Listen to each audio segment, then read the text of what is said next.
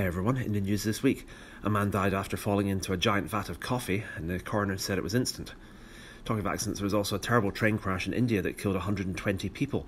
And I've got a friend who works for the railway in the UK who said there were strict controls in place that mean that sort of thing could never happen in Britain. You know, things like the staff all being on strike or managing to find 120 people that could even afford a ticket these days.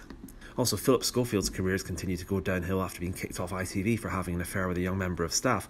One magazine said the only place you'll see Phillip now is on Dave. I don't know who Dave is, but clearly Phillip's moved on rather quickly. There's also renewed talk by senior government officials about COVID maybe not coming from that wet market after all. The FBI have said there's a good possibility that it came from a leak.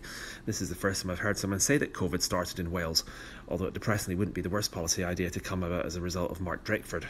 Also, Harry and Meghan have redefined irony by putting out a press statement saying they're going to stop putting up press statements and books and TV shows because there's apparently nothing left to say. One of the outcomes of that book that he wrote was that there's currently a legal challenge to Prince Harry's US green card due to the fact that the book revealed he lied on that question about whether he'd used drugs before. It's a bit of a family tradition though, you know, like when his great uncle Edward VIII had to answer that thing in the visa form about whether he'd ever supported the Nazis.